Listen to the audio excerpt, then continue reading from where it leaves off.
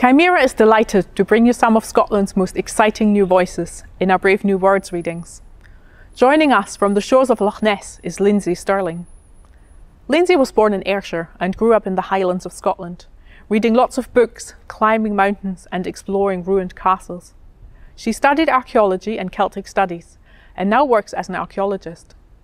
Her writing is inspired by archaeology, Scottish and Scandinavian folklore and the Bible. Lindsey is reading from her 2017 debut novel, Eagle's Guard. Welcome, Aidan Brockson. I'm Falker.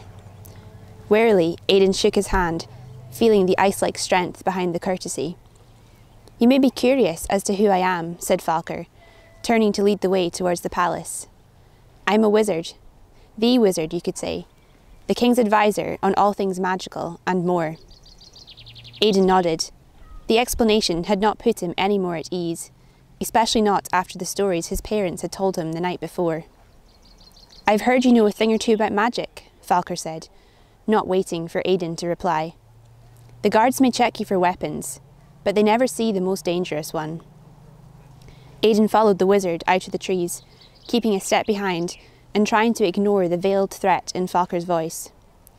He could now see the full extent of the palace, a big rectangular building with a grand doorway in the centre, a wide stair splayed out before it. But it was not towards the palace that Falker led him. Instead, they were walking across the grass to a strange archway Aidan had noticed earlier. They entered its shadow, and Aidan suddenly realised he could see none of the guards. He glanced back at the sunlit gardens, his heart beating loudly in his ears. You see, Aidan, Falker continued, still speaking as though it was a trivial conversation. You've brought a dangerous weapon into the palace, and I need to check you're not here to kill the king. Falker paused and stared at Aidan with those piercing grey eyes. You do seem very nervous. Before he could react, Aidan found himself pinned against the wall, Gort, the binder, twisted tightly around his wrists and ankles and up his arms and legs in a golden rope of light. He tried to squirm out of its reach, a cold sweat breaking out across his back, but he found he could not move. The wizard stared into his eyes, unblinking.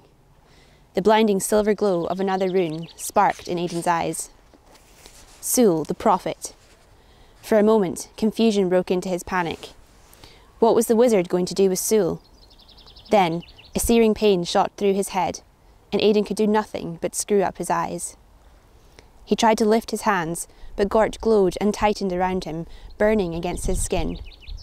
The pain in his head persisted, a ceaseless, blinding ache. What was happening to him? Why are you here? Said Falker. Through the pain, Aidan's mind did not understand the question, but somehow the words were ripped from his mouth. I was sent for. The pain lessened instantly, and his eyes sprang open to stare coldly at the wizard. Falker had made him speak. He had used Sule to steal the truth from his lips. Tell me then, said Falker, ignoring his expression. Why is a cloakmaker's son so skilled in magic? He should not answer, thought Aidan. His body writhed against the stone arch as he fought to stay silent.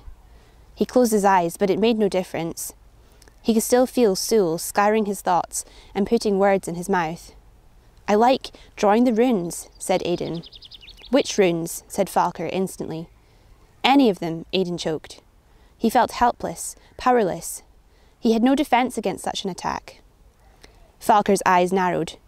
How many do you know? Aidan hesitated, but the pain seared behind his eyes more sharply than before. All of them, he blurted out.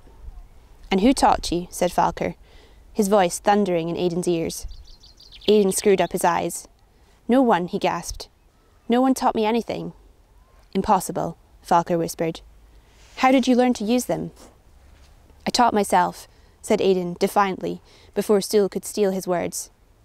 He opened his eyes to face the wizard. Falker considered him, searching Aidan's face for the truth.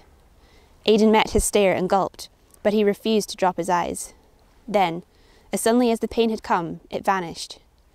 Falker released him without warning, and Aidan fell to the ground, his knees smacking painfully onto the paving stones below.